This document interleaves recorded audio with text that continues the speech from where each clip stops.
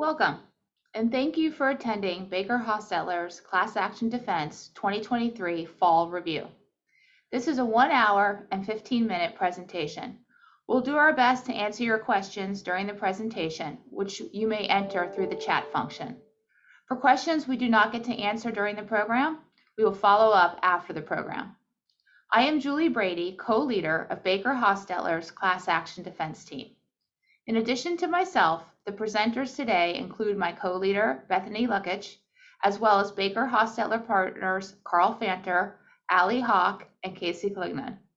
We'll be discussing the significant cases and matters in the class action space over the course of 2023 and offer our predictions for the remainder of the year.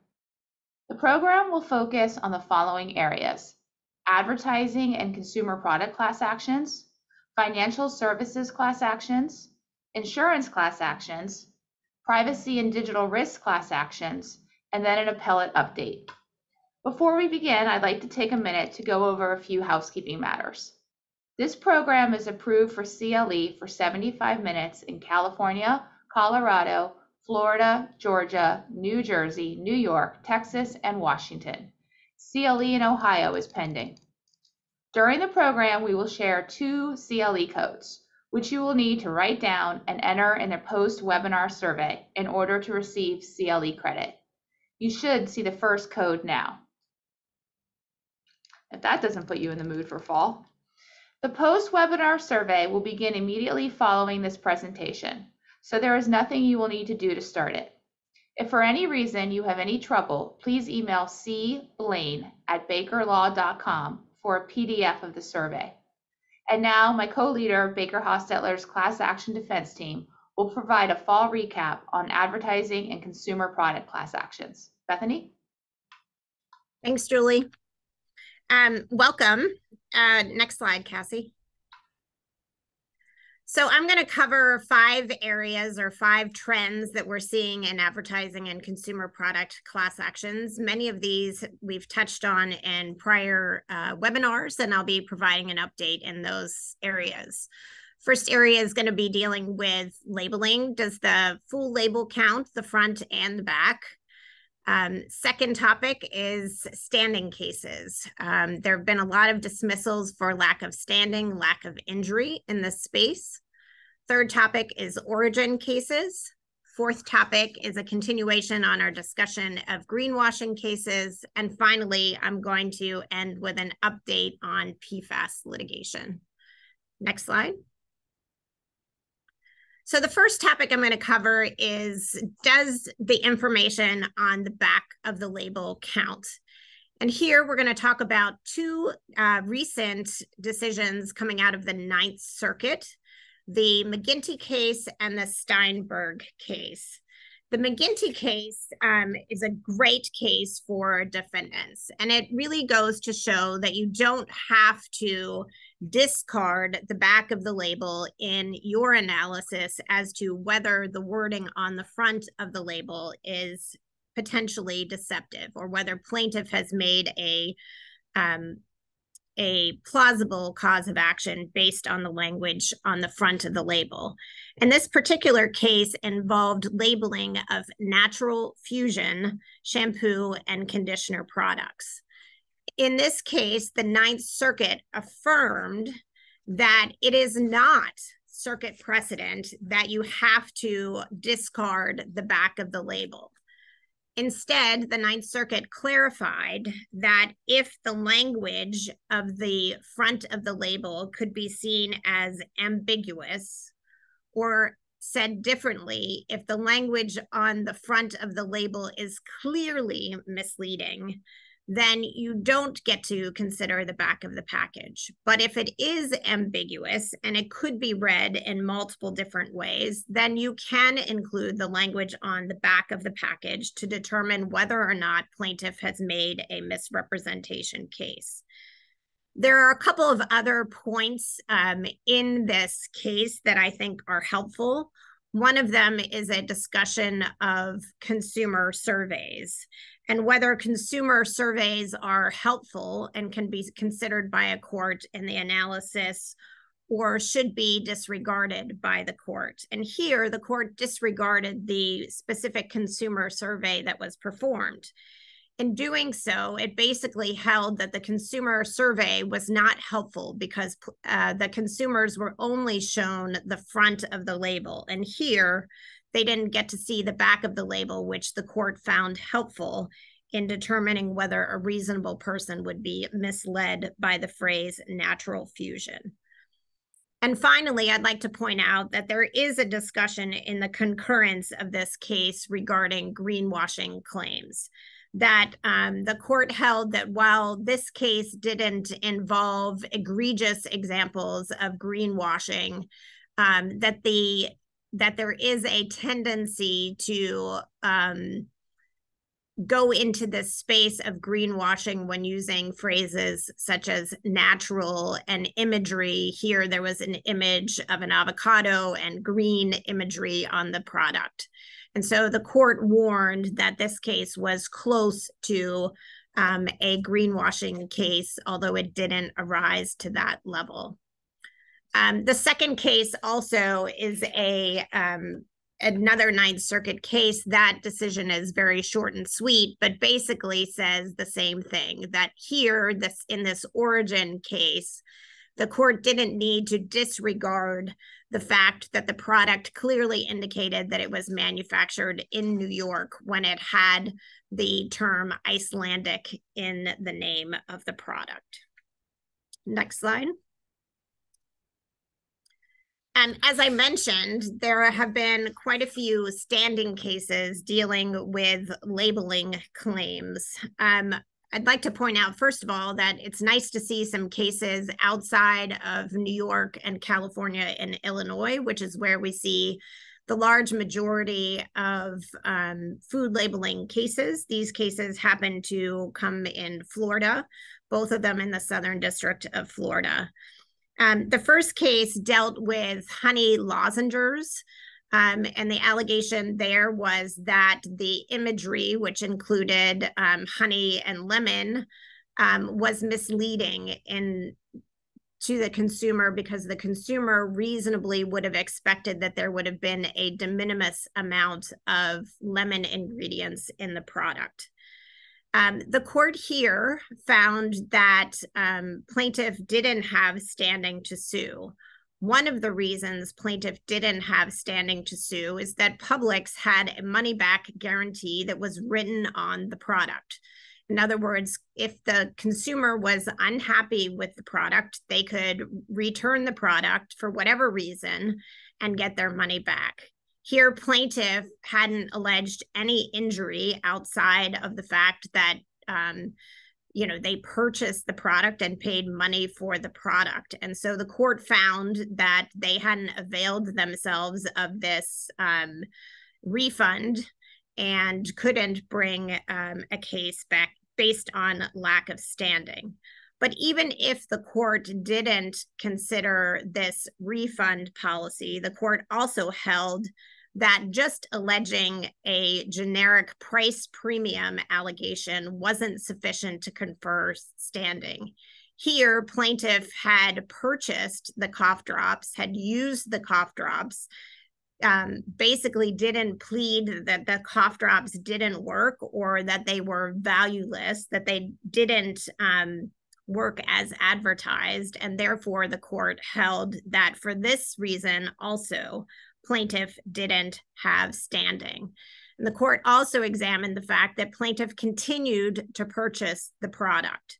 So not only did they purchase the product once, but they purchased the product multiple times, which gave the court sufficient inferences that they were happy with the product.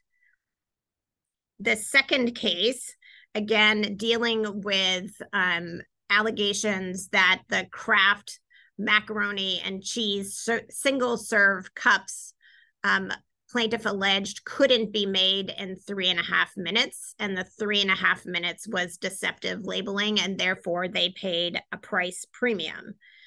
Again, here the court looked at plaintiff's allegations that she continued to purchase the product despite the fact that she, quote unquote, knew of this mislabeling. And so plaintiff was not able to allege that the product was worthless. The court criticized plaintiffs for not even suggesting that she tried to cook the product in 3.5 minutes and it didn't work. And the court dismissed the case for lack of standing. Next slide. Our third topic is origin cases. So many products have a state name, a location name in them that might be part of their brand name. It might be part of their imagery. And the courts are examining, there are a number of cases out there saying, is this imagery, is use of a city, a state, a location as part of your brand misleading? Would it mislead a reasonable consumer to think that your product was manufactured in the location that the name in the advertising or in your product exists? So the first case deals with Popcorn, Indiana is the name of the product. In this particular case, there was nothing on the product that indicated that the popcorn was manufactured in Illinois. The corn itself was from Indiana, but plaintiffs alleged that they believed, based on the name Popcorn, Indiana, that the popcorn was not only grown, the corn wasn't grown in Indiana, but it was also manufactured there. And they filed a putative class action. Here again, the court dismissed the on standing grounds. There was lack of standing to pursue injunctive relief because, again, once you realize that the product isn't manufactured in the place that you think it is, there is no ongoing harm. But importantly here, the court found that plaintiff hadn't alleged the requisite knowledge for the various different fraudulent claims that were alleged here. And here they didn't plead that the company intended to deceive consumers or knew that they were deceiving consumers by not including the place of manufacture or by including the name Indiana in the brand name. The second case is also a great origin case for defendants. And this case was a cosmetics case brought against L'Oreal. Here, plaintiffs were alleging that the use of the name Paris, which is part of the brand name, and certain French language text that occurred on some of the products was misleading to plaintiff in that she believed that the products were manufactured in France and therefore paid a price premium. Again, here, the court found that just the word Paris was not misleading to a reasonable consumer. And again, the court looked at all of the packaging in context and determined that, using the word Paris, when Paris is the founding place of L'Oreal, where its originating headquarters, wouldn't mislead a reasonable consumer to believe that every product is manufactured in France. And they, along with the front label, back label discussion that we had earlier, the court found that the front label is not so misleading that a reasonable consumer who cared about the country of manufacture should not be expected to look at the full packaging for disclaimer, which was clearly and correctly provided on the labels of each product purchased. So again, you don't have to ignore common sense. You should be able to use the entirety of the label. This case also has a discussion of consumer surveys again, and criticized plaintiff's counsel here and said, basically, even if you were to add the survey that you claim you performed, that wouldn't be, adding that survey would be futile and not helpful because, again, the consumers were not shown both the front and the back of the packaging. Next. So we're going to turn now to green class actions and greenwashing class actions. I have 3 cases on this slide. 2 of the cases are cases to watch. We see all sorts of different greenwashing claims in the courts, and they're sort of percolating through. These cases, again, are very factually based, depending on the specific claims that are made, the packaging, what does the packaging look like, and whether or not the representations are qualified or unqualified. And the H&M case is a good decision for defendants out of the Eastern District of Missouri. It's a good case to look at, what is claimed versus what do plaintiffs claim that those statements mean. And here, this case involved the conscious choice collection.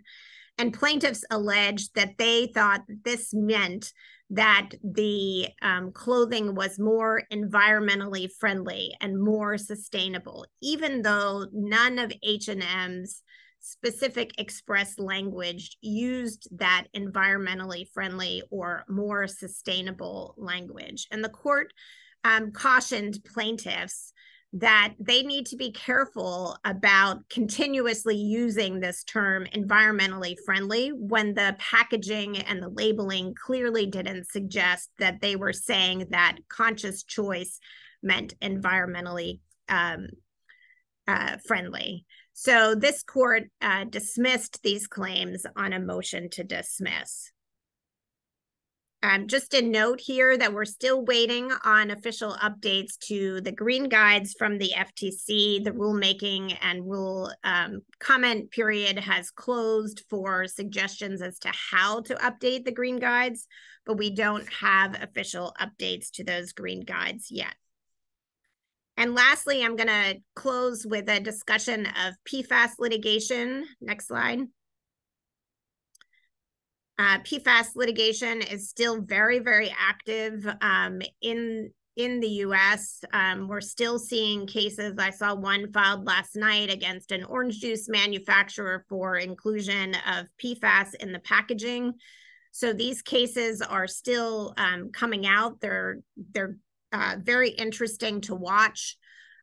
We do have one decision out relating to Bare Minerals products, cosmetics, that here the court dismissed the case because plaintiff hadn't pled that either the PFAS was so widespread across all of the different products that the product she purchased was likely to contain PFAS, or that she tested the product that she herself had purchased to suggest that she plausibly had standing to pursue the claims. And finally, the case is one of the big cases from a class action perspective that is currently up on appeal. We've spoken about it, is the Hardwick case. This is a class action that would essentially cover all Ohioans. And here the court, Judge Sargas, certified a class that he considered to be injunctive relief, which essentially ordered defendants to perform a study as to whether or not PFAS adversely affected humans. So basically a medical monitoring type of study. And here the Sixth Circuit took this case up on appeal. It has been fully briefed, and just a note that oral argument is scheduled for October 19th. So if you're interested in that oral argument, it will certainly be interesting, and we'll be reporting on that case in the future.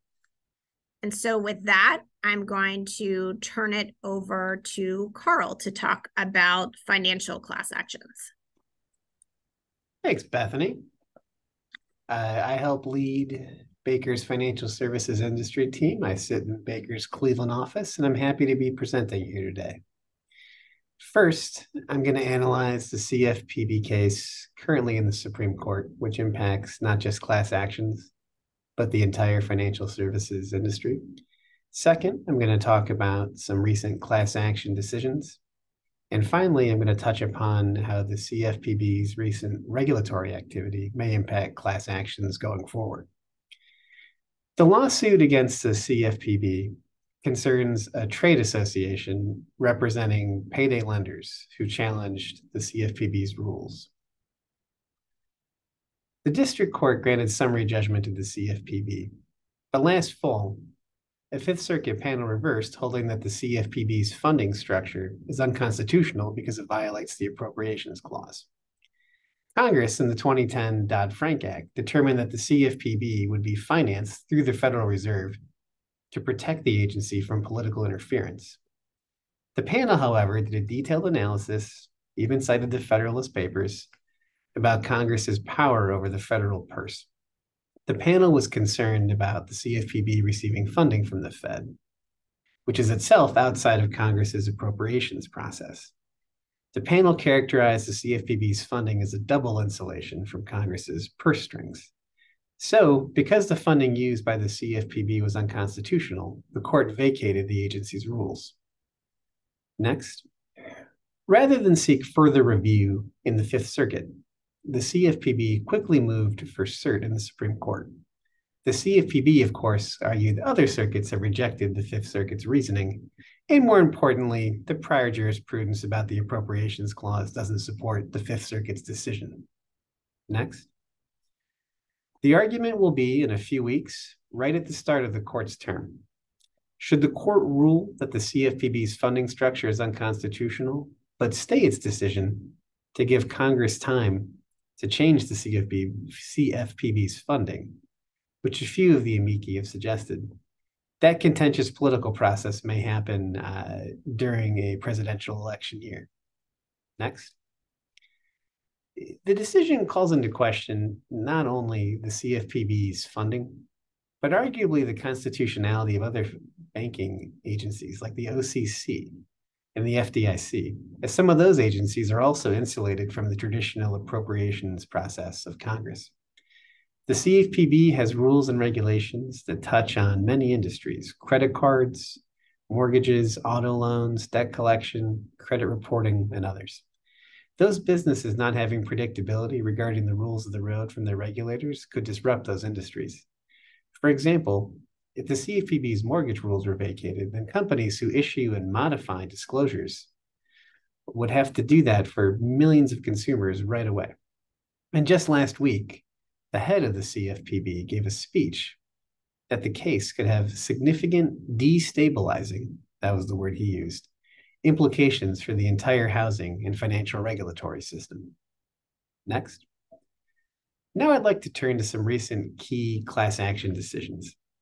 In Sept, the plaintiff alleged that the defendants improperly reported a balloon payment for a car lease as a debt on her credit report. She alleged that TransUnion violated the FCRA requirement for a consumer reporting agency to follow reasonable procedures to assure the maximum possible accuracy of the report's information. The CFPB and the FTC filed amicus briefs in support of the plaintiff. So while the court tried to narrow its holding, ultimately the Second Circuit rejected the district court's holding that legal disputes were not subject to FCRA's inaccuracy standard. So now, arguably, legal inaccuracies could trigger FCRA liability. In Carpenter, it's one of several so-called true lender class actions that have been filed around the country. In Carpenter, the plaintiff claims that the fintech defendant is the true lender on loans with interest rates higher than state law. And the fintech defendant's out-of-state partner, who is chartered from a state with higher permissible interest rates, is not actually the appropriate lender. As in other cases, the defendant moved to compel individual arbitration. But unlike in prior cases, here the district court found that the clause was unconscionable and declined to enforce it. The case has been appealed to the Ninth Circuit, and we'll be watching to see how the appeal develops, since this impacts not only fintech partnerships with established banks, but also the enforceability of arbitration clauses in electronic click-through screens. Next. Now I'd like to turn to how courts are analyzing standing in class actions in light of TransUnion. Now in TransUnion, the Supreme Court narrowed a class action based on violations of FCRA. The plaintiff, Mr. Ramirez, tried to buy a car. The dealership ran a credit check with TransUnion, which wrongly suggested that Mr. Ramirez was on a terrorist watch list. The jury sided with Mr. Ramirez and awarded the class $60 million, which the Ninth Circuit reduced to $40 million. Next. By a slim 5-4 vote, the Supreme Court ruled that the 1,800 people whose personal information was actually sent to a third party, like a car dealership, had the Article 3 standing to sue. But the 6,000 other people whose information was not actually disclosed did not have standing. The holding of Justice Kavanaugh's majority decision is essentially no concrete harm, no standing. The court made clear that even when Congress has provided a federal cause of action, the mere fact that the law has been violated will not, standing alone, provide a right to sue in federal court. The majority stated that the 6,000 or so class members whose information was not sent to a third party didn't suffer an injury in fact for standing purposes. In other words, the inaccurate information that never saw the light of day from TransUnion is not a sufficient concrete harm for a FCRA violation. Next. So what are some key takeaways? First, each claim and form of relief requires separate standing to sue. Each class member must also have standing. The decision widened the door for standing-based challenges to class actions. Second, proving injury in fact or a concrete injury for statutory claims will require comparing the alleged harms covered by the statute to existing common law claims. And third, while the risk of future harm may be sufficient for standing for injunctive relief, that harm may not be sufficient for a damages claim. Next. So how have circuit courts been interpreting TransUnion recently? In Hunstein, the 11th Circuit, in an en banc decision, applied TransUnion to alleged violations of the Fair Debt Collection Practices Act. The court held that there was no standing for the entire class. Following TransUnion, the court rejected Hunstein's claim that his suffered harm arising when the defendant debt collector sent information about the debt to a third-party letter vendor was similar to the common law tort of public disclosure of private facts. The court stated that even if the vendor's employees saw the plaintiff's information, disclosing information to private individuals is not the same as publicly disclosing facts, which is the common law analog. Next. Similarly, the Fifth Circuit in Perez held that simply sending a letter to collect a time-barred debt, even if that itself violates the FDCPA, is insufficient to show injury for Article 3 standing. And in Maddox, the Second Circuit dismissed a lawsuit based on a state law giving a private right of action to an individual for a bank failing to record her mortgage satisfaction in a timely fashion with the county recorder. Like the class members in TransUnion, the Maddox court observed that the plaintiff did not have a claim because there was no evidence that a misleading record was ever read by anyone. So the court reasoned, again, there was no concrete injury for Article 3 standing. Next. And again, folks are still grappling, with this throughout the country. Just this summer, Raley and Freeman decided in different circuits just a month apart show the continued difference of application of TransUnion and consumer finance class actions. On the whole, however, the reality is that challenging Article 3 standing for statutory consumer finance class actions is a stronger tool for defendants than it was a year or two ago, based on the development of law throughout the country. Next. So finally, there's often an increase in consumer class actions for areas of emphasis for exams and enforcement of banks and related supervised entities. And in January of 2023, the CFPB proposed a rule to establish a public registry of supervised non-bank terms and conditions in form contracts that claim to waive or limit consumer rights or protections, like bankruptcy rights, liability amounts, or even class action waivers.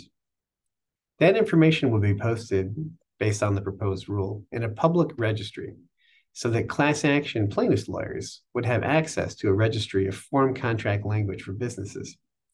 Some observers believe that this may increase the likelihood for future consumer class actions being filed, and I agree with that view.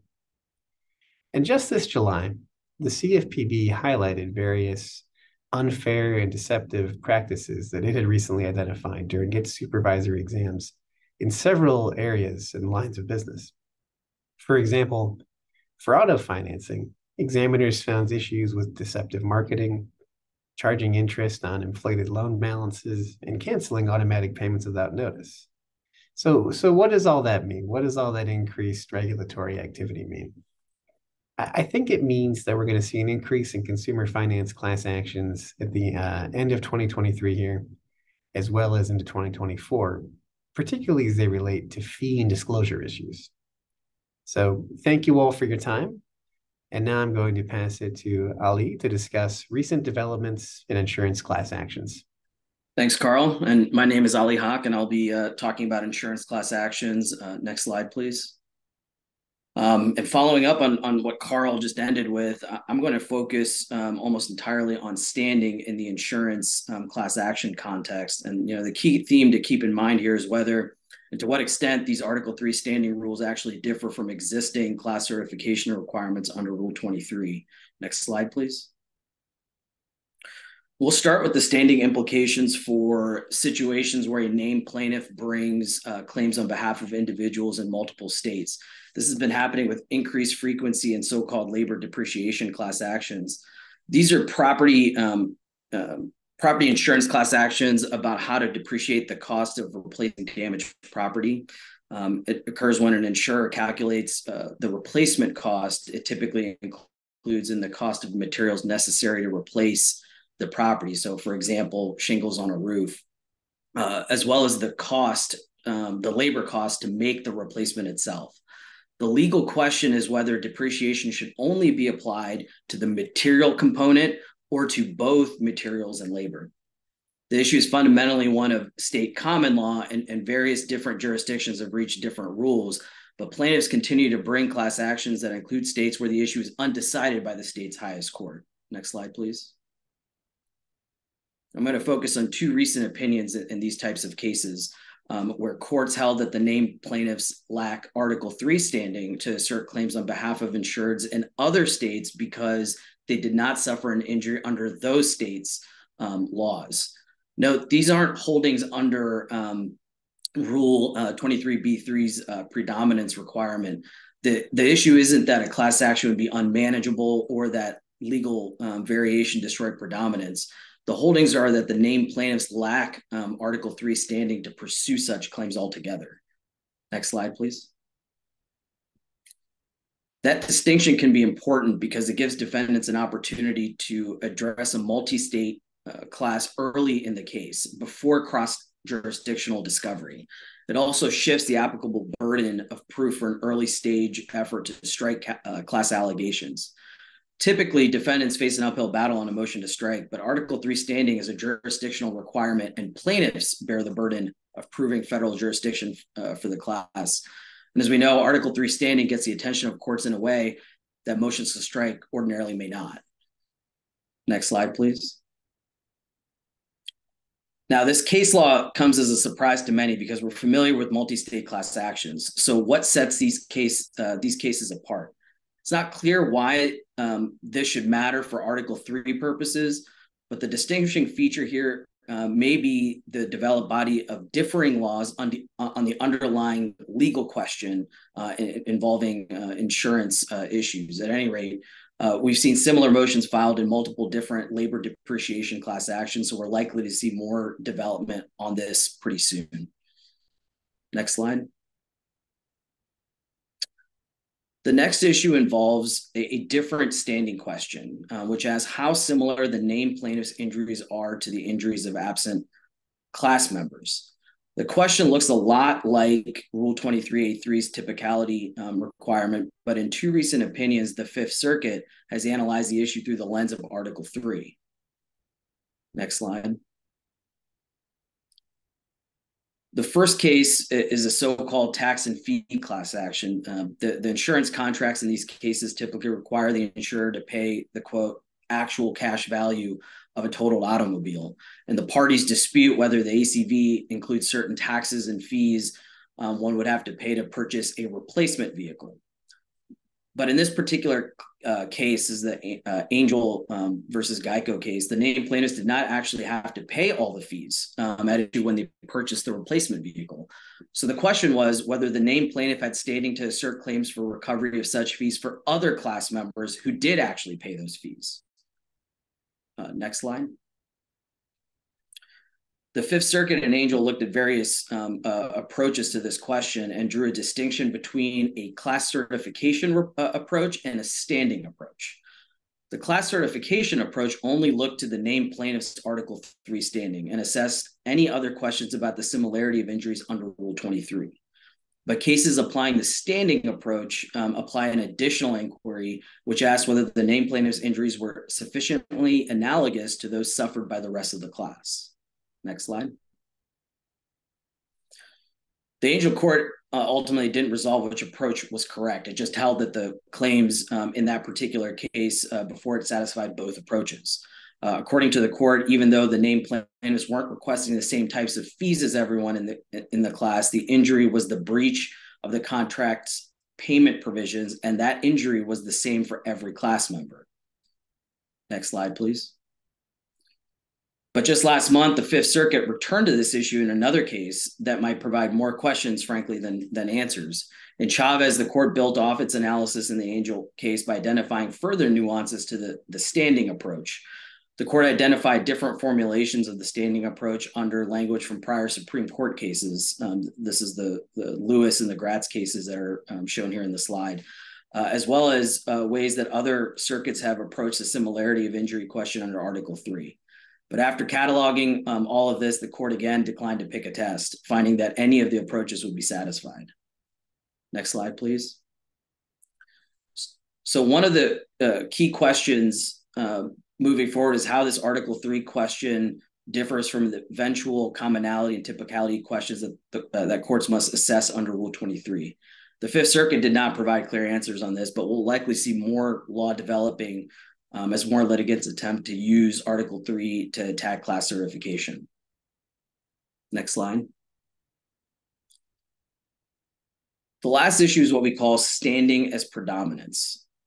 The question is this: when individualized inquiries would be required to determine which class members suffered an injury in fact for standing, does that raise Article 3 problems, predominance problems, or both?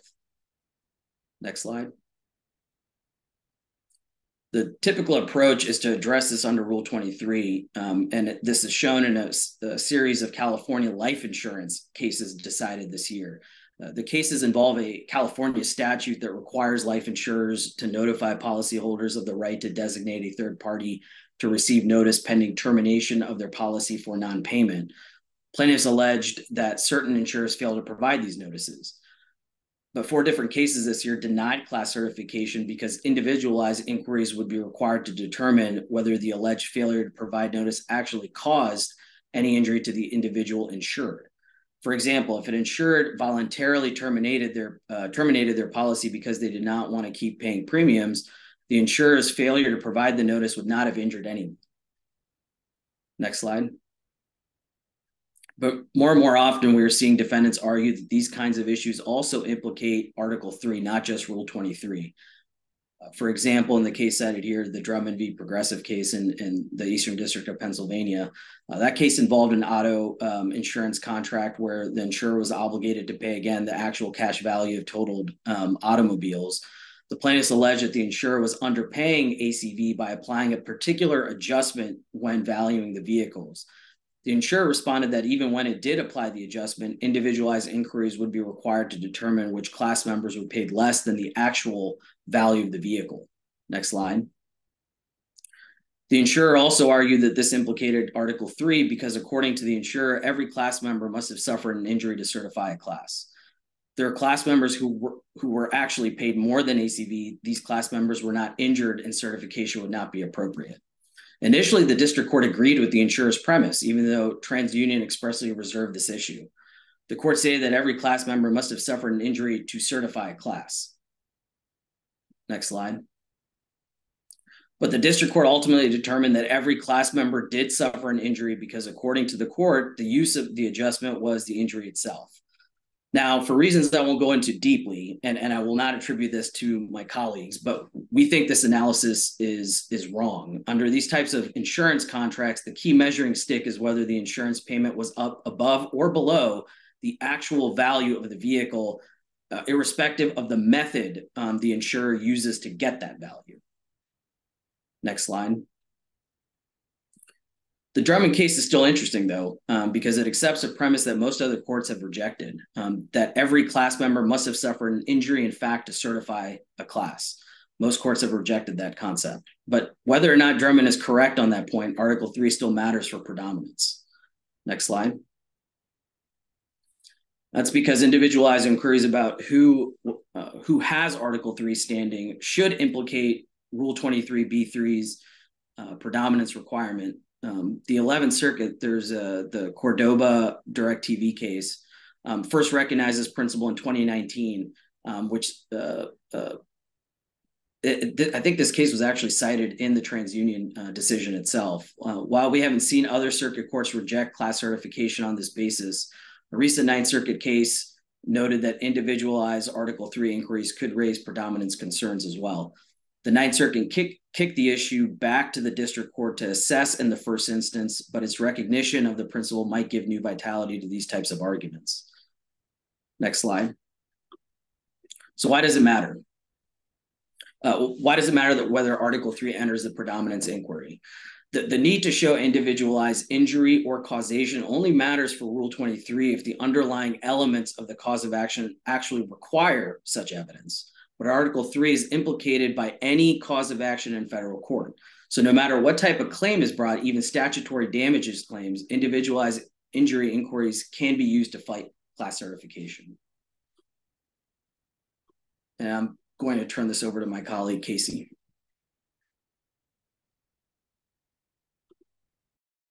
Thanks, Ali. Really appreciate it. My name is Casey Collignon. I'm one of the leaders on the privacy class action team here at BakerHostetler. I'm resident in the Denver office and want to talk today with you guys about, the last 6 months that's going on in privacy and digital risk class actions. Next slide, Cassie. So 6 trends I want to talk about today. The first one, data breach class actions. One time you're going to hear me talk about this, that this trend is actually going away, but that day is not today. Metapixel class actions, happy to report that we've seen more wins than losses, so love that news. SIPA class actions, they just keep on coming. Bethany and I keep waiting for them to kind of go away and die down, and we're not seeing it happen. BIPA class actions are still hanging on. Some good news with VIPA class actions, they tend to be slowing down a little bit due to some key wins in the last 6 months, and I'll put those up on the slide. And then what's the next trend, right? Even though we aren't getting out of these current statutory trends, we want to talk about what's coming next. And so doxing may be the thing everybody's talking about next. Next slide. So again, the biggest trend in data breach class actions is that there just is no trend. We in the defense bar just keep waiting for the district courts, the circuit courts to give us some consistent rulings on what is a damage, just tell us yes or no. Right? What's going to be certifiable? Yes or no? And we just keep not getting those answers, which means this trend is going to go on for the foreseeable future.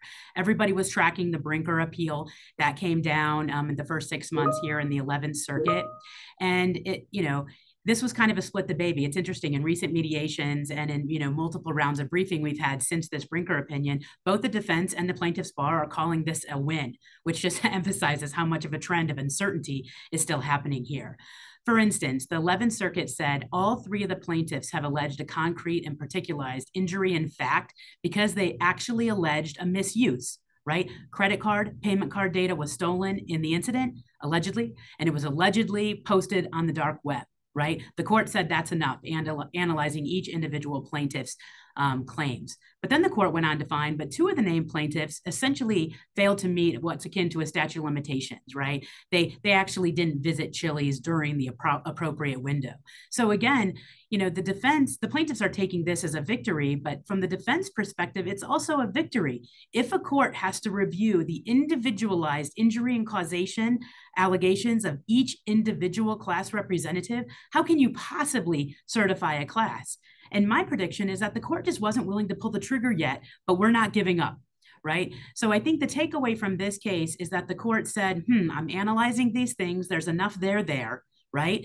And I'm going to give the district court another opportunity to see if there is any way to formulate a class. So did the defense win? Not really. Did the plaintiffs win? Not really. So the uncertainty rolls on. Next slide, Cassie. So two other cases that popped up in 2023, which I think support this trend, is the Marriott case. Everybody's watching it, bated breath, figuring out, is overpayment going to be a theory? Are these damage theories going to survive on class certification? And the Fourth Circuit said, nope, still no guidance for you guys out there, but let's go ahead and make sure that we do any sort of class waiver analysis first. And it's important to flag this because it's really untethered to an arbitration issue. It's a class action waiver in and of itself. So again, this ruling is not surprising, but once again, all of the key rich stuff we wanted the circuit courts to weigh in on, they just punted. Right. So the good news, we have one case that's incredibly good news, and it's the Adius v. Care First case. And it's a healthcare data breach where the court, this case has been a critical yo-yo, right? The district court originally denied or granted the motion to dismiss based on lack of standing. The Court of Appeals reversed. Then the district court said, okay, that's fine. Now I'm going to dismiss based on lack of injury for Rule 12b6, lack of injury. Not standing? Okay, fine. I'm going to kick it because there's actually not an element of the claim of injury. Went back up to, the Court of Appeals. That was affirmed. And now they're back down on class certification. And this court's like, I've been telling you guys, we're never going to certify this case. And indeed, the judge didn't certify the case. So we're hoping that this sticks, and I'm hoping that this trend carries forward. Although, in recent mediations and briefing where we've used this ruling, what the plaintiffs say is this was a terrible judge, terrible facts, and is not precedential at all. Pretty convenient, I'd say. Go ahead, Cassie. The Metapixel litigation, I could talk about this obviously for a full 75 minutes, but for those of you that are new to the privacy space, the hot and heavy issue that has been percolating, probably for about a decade, but last year is when this trend really hit, where we've seen hundreds and hundreds of these cases challenging that anybody with a website that has the Metapixel application on it, basically sending information about your browsing history and experience back to Meta, right, violates privacy rights, statutes, all sorts of things. We saw this in the healthcare context where they both had it in front of the portal, which we call a user authenticated experience. Anytime a user has to actually authenticate themselves and log into the website, the argument is any tracking should stop there. So there's fights both over if you have it in front of the firewall and behind the firewall. Darned if you do, darned if you don't. But I'm really happy to report that the trends are winning clearly in the defense's favor, and I love this news. So on the right side of the slide, you can see here, and again, just a quick plug for the firm, but we have over 77 of these cases just in the healthcare space alone, just to show how prolific this litigation is.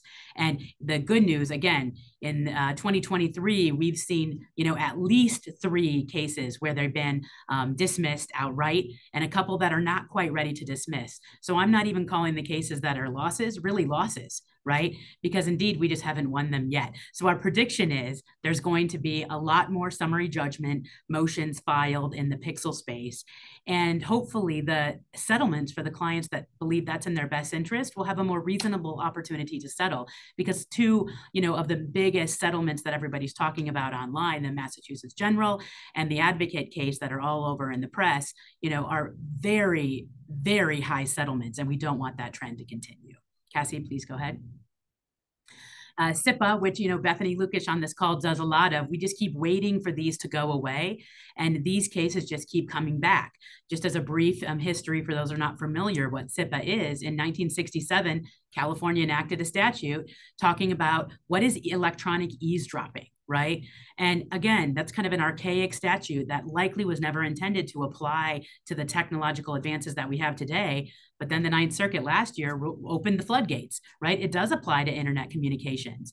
And so there's been just, even in the chat bot cases, right? Anybody with a website that's got chat functionality enabled, there's been over 100 of those cases filed in the last year, right? And for the most part, they're all being filed by the same 2 firms, right? Just prolifically cutting and pasting and filing the same case. And interestingly, Scott Farrell at the Pacific Trial Attorneys has been using what the courts call a professional plaintiff, right? So he'll have a plaintiff go out and visit your website for the sole purpose of getting standing to sue in a litigation. not to use your services, not because they're interested in what's going on out there, but it's pretty difficult when you're talking about having to navigate legitimate consumer interfacing marketing or business for profit transactions, and now you have to market again. Now you have to worry about the professional litigants that are out there. There's a couple good case examples on this slide, and hopefully you'll be receiving this after, where Bethany and her team and her peers have been really winning these cases on various arguments, including personal jurisdiction, the fact that you're a party to the conversation. How can you eavesdrop on your own conversation, right? That's the sense of it. No interception of the communication in transit, then an additional service provider exemptions and what have you. The key takeaway here is that this is a trend that's not going away, even though that we've been winning some of these more often than not, because there are significant statutory penalties, and sometimes the plaintiffs can even file these in individual capacities. Please go ahead, Cassie. BIPA, right? I mean, I can't believe I'm still talking about BIPA. And indeed, in 2023, we're still going to be talking hot and heavy about BIPA. For those that aren't familiar, it's basically biometric tracking, which happens to almost anybody who collects biometric data specifically on their employees, where we're seeing pretty rich environment. And in 2023, the Illinois Supreme Court's not doing the defense bar any favors. The two main cases that have come out are that the 5-year statute of limitation applies to violations of all sections. So great, it doesn't go back forever, but 5 years of look back is pretty significant with statutory penalties here. And, the other opinion, the White Castle opinion, that the claims accrue with each collection or disclosure of the biometric data. That is expanding liability and exposure, not decreasing it. Of course, one silver lining, because I'm trying to see the silver lining in all of these trends, is that the major trial verdict that we saw this year for over $200 million, this is in the BNSF case, is going to be set for a new trial because of the discretionary standard. So there's still hope that we can walk that one back as well. Please go ahead, Cassie. So VIPA, the Video Privacy Protection Statutes, are almost slowing down on the slide here. So again, to back up, for those of you who aren't familiar with the Video Privacy Protection Act, it is another one of these acts that was meant to protect your viewing history, right? I mean, back when people went to Blockbuster, and now that's being extrapolated to anytime you have a retail client that collects information on subscribing to magazines, on viewing videos, right? And the latest is that's being extended to if you have live streaming on your internet website. Right? So if you have videos that clients can click on your website, you have a risk of this type of statute, and you need to pay attention closely. The good news is, I guess I'll start with the bad news. Early, we weren't seeing courts kick these in early 2023 and in 2022, and it was making us nervous. But I'm happy to report, and listed on this slide, certainly in California and in Illinois, even one in Tennessee, where there's been recent wins, right? Where the courts are saying, this is nonsense. Just because I put a video on my website and a consumer goes ahead and clicks it, you're not really capturing any sort of confidential video information. So this is just something to look forward to, but I'm really hoping the trend of us crushing these cases continues. Please go ahead, Cassie. So what's next, right? I mean, we all learn about these new terms as they come up when we're talking about new applications of technology to old common law claims or old statutory violations, right? The latest trend, I don't know yet, but we're trying to figure out if this is going to be the latest kind of SIPA, the latest cut and paste complaint that comes out. And we're calling them de-anonymizing. The plaintiffs call them doxing, right? For those of you who are unfamiliar, doxing is just taking somebody's personal information and making it private online, right? Collecting information about them from various sources and making it available online. Doxing became popular when they talked about doing it to celebrities and not making it unfair and what have you. So now that concept has been changed to being concerns about being de-anonymized. What does that even mean, right? It means when a user signs up for a browsing experience and they intentionally click to be anonymized when they're searching on the web, right? Then that means the owner of the website has limited amounts of information about a browsing history in an anonymized fashion. But when you pair it with publicly and commercially available information in what's being called the quote unquote gray market, it allows me to create a profile about that user, even though they originally intended to be searching anonymously. So who's being targeted, and do you guys have to worry about this? Again, I would love to say these theories are ridiculous, but sometimes they do have legs. And we've seen over a dozen of these being filed just in 2023, and I haven't personally seen any motions to dismiss rulings yet on this that can give us some guidance, but it is something that everybody here on this presentation today should be aware of. If you're collecting information on the browsing history through the Pixel or any sort of cookie tracking technology, and there's either a consent or an intentional allowance of anonymized browsing, and then through some quote unquote backdoor, it allows you to de-anonymize, there's a risk there. And with $5,000 per penalty under some of these very scary California statutes, it's something that we should all take note of. Last slide, Cassie. So again, my prediction is data breach litigation is not going away. The existing privacy statute litigation is not going away. And the plaintiffs, and I got to give them credit for their creativity, are always coming up with new hooks in order to extend old laws into new technology platforms. But everybody's at risk. We're here to help you if ever you need anything. And I really appreciate everybody's time today.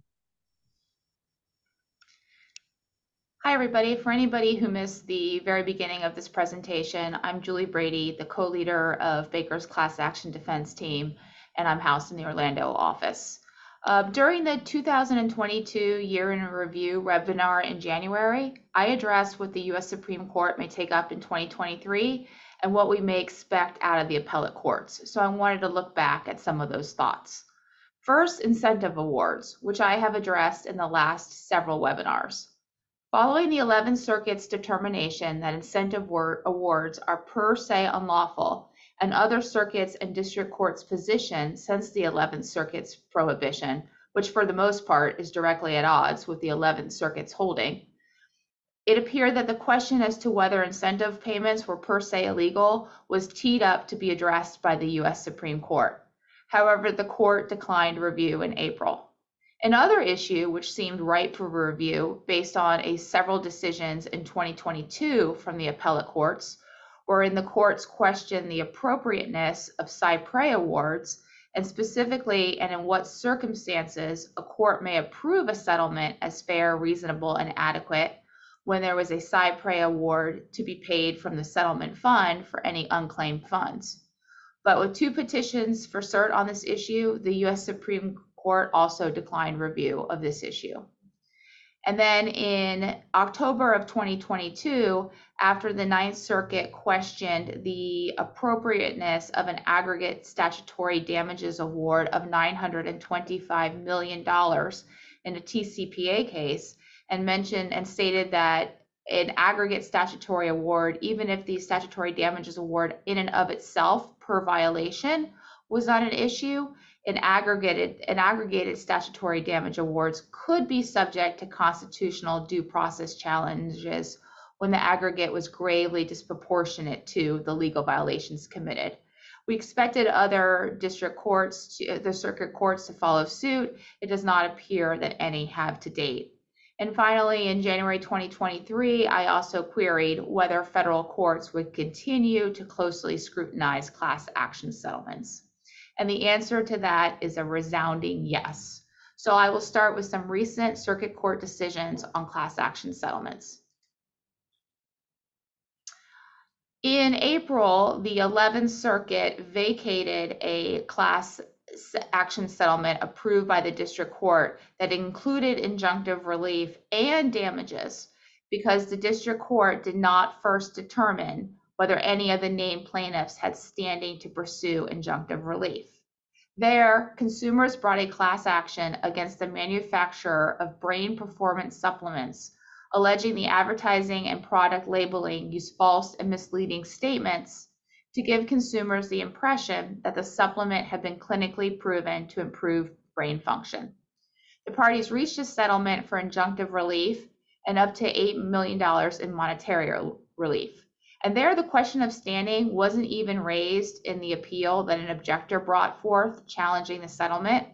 Rather, the 11th Circuit, sua sponte, raised standing and concluded that the named plaintiffs lacked standing to pursue claims for injunctive relief because none of them alleged that they planned to purchase any of the products in the future, so as to subject them to a threat of real and immediate harm.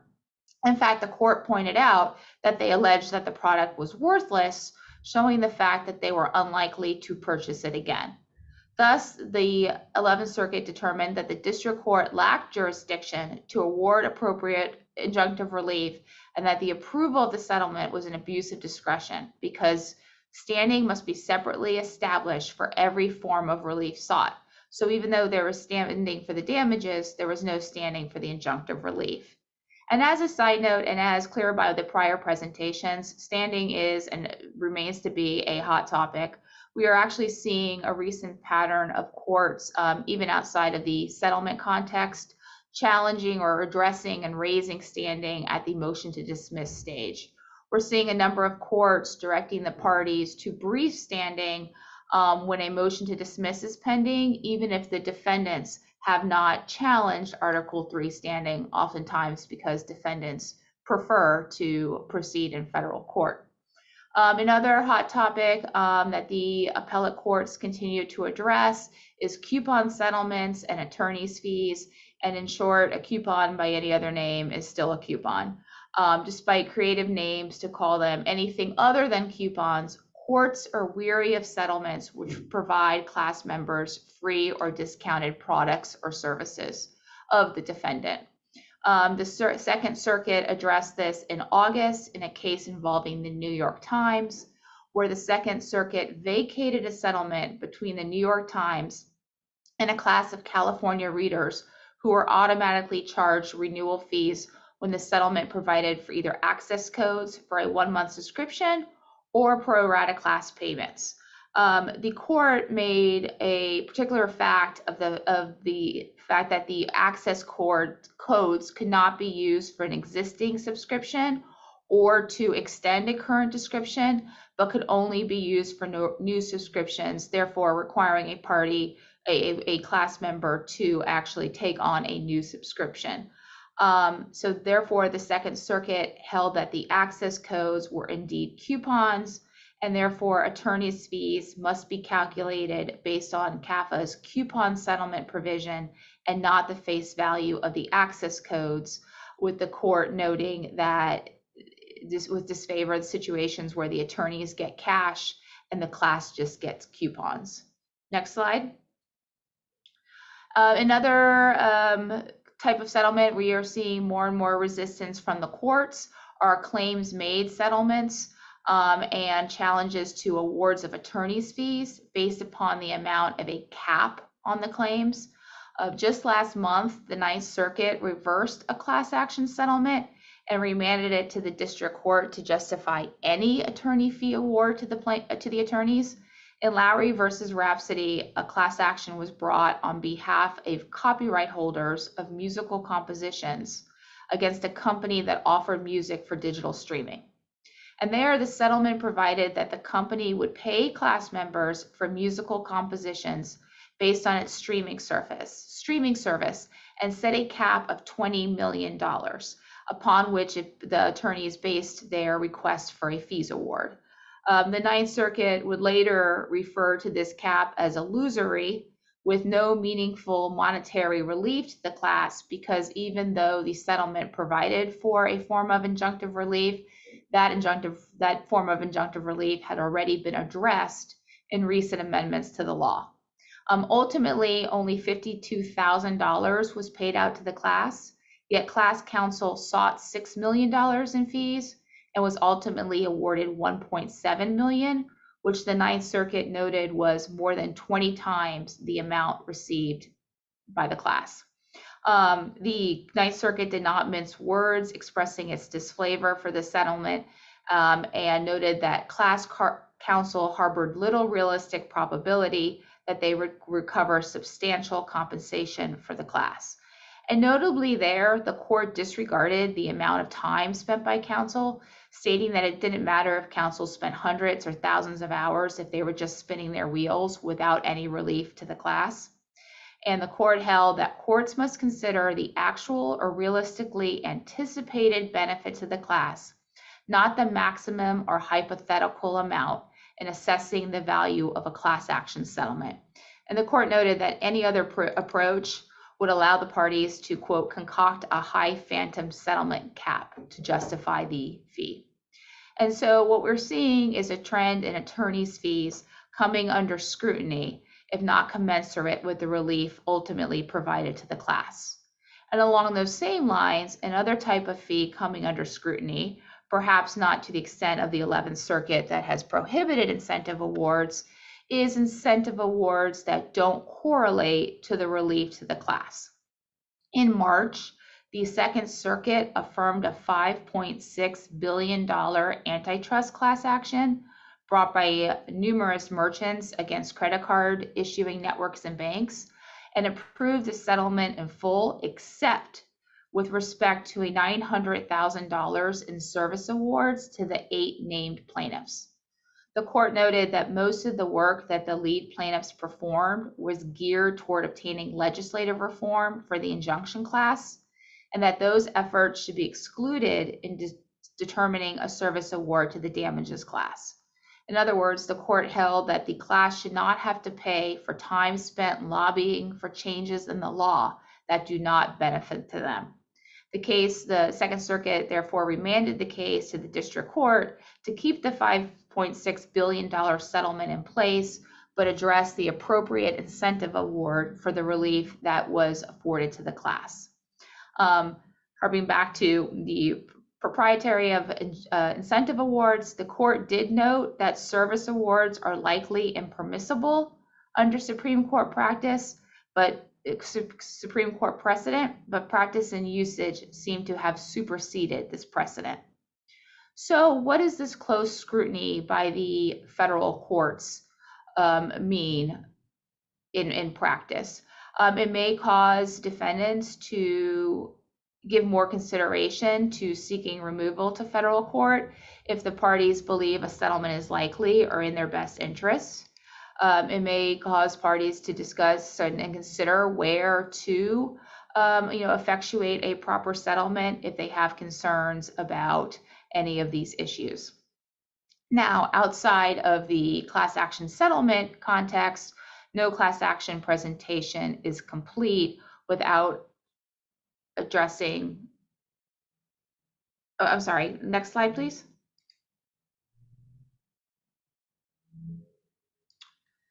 Outside of the class action settlement arena, a long-awaited decision from the Supreme Court on personal jurisdiction.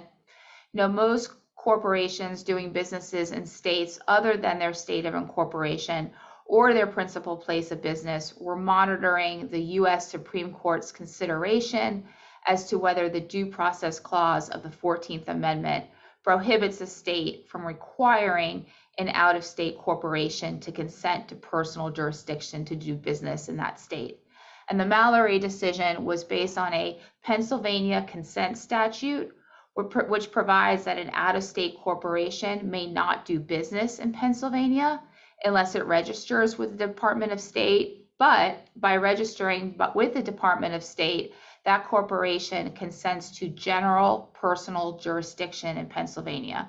So basically, they consent to being subject to any type of lawsuit in Pennsylvania. Now, Mallory concerned a former mechanic for the railway who was residing in Virginia at the time he brought a suit. He brought the suit against the railway, which was his former employer, for negligence after he was diagnosed with cancer, which he said was caused by carcinogens while he was working. The railway was incorporated in Virginia with its principal place of Virginia, and the cause of action, the exposure to the carcinogens, occurred in Ohio and Virginia. So very little ties to Pennsylvania, other than the fact that the railway ran through Pennsylvania and had stops in Pennsylvania. After the case reached the Pennsylvania Supreme Court, the Pennsylvania Supreme Court held that the Pennsylvania consent statute violates the Due Process Clause, which was a decision at odds with the Georgia Supreme Court, who had recently rejected such a contention and found there was no violation, leading to the U.S. Supreme Court accepting review. The decision largely focused on the International Shoe versus Washington case, which is a U.S. Supreme Court case from 1945 that is in every law school first-year constitutional law textbook, which provides that a corporation is subject to general personal jurisdiction, which means subject to all kinds of suits against it in states where the corporation is headquartered or has its principal place of business. The railway relied on international shoe to argue it could not be subjected to general personal jurisdiction in Pennsylvania simply because it was registered to do business there. The U.S. Supreme Court held that while the railway was trying to use international shoe to limit jurisdiction, in reality, international shoe only, quote, staked out an additional ground to jurisdiction when the corporate defendant had not consented to suit in the forum. But here, the U.S. Supreme Court found that the railway had consented to suit in the forum by registering with the Department of State, even though such registration was a requirement to do business. The court focused on the fact that consent could be express or implied and manifested in various ways by word or deed. The Supreme Court pointed out that it had actually resolved this same question more than a century ago, but it will be interesting to see if corporations are finding themselves subject to suits in states where they are not incorporated, don't have their principal place in business, and have very little ties to the action simply because they've had to register to do business there. There are about a dozen states that have consent statutes, albeit of varying degrees, and so it'll be interesting to see what happens in that context. I did want to note that in a separate concurrence, Judge Alito questioned whether the statute violated the Dormant Commerce Clause, which prohibits state laws that unduly restrict interstate commerce, perhaps leaving the door open to another constitutional challenge. And finally, next slide. Arbitration. No class action presentation is complete without addressing the arbitration decisions. In a June decision welcomed by many corporate defendants, the U.S. Supreme Court held that a district court must stay its proceedings during an interlocutory appeal on the question of arbitrability. And the court premised this holding on the Griggs principle, which is the concept and the rule that an interlocutory appeal divests the district court of its control over those aspects of the case involved in the appeal.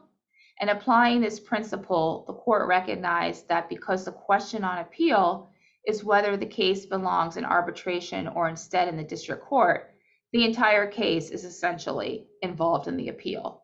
And the court recognized that staying district court proceedings reflects common sense, which it does, because to require parties to engage in pretrial and even trial proceedings while the appeal on the arbitrability of the dispute is ongoing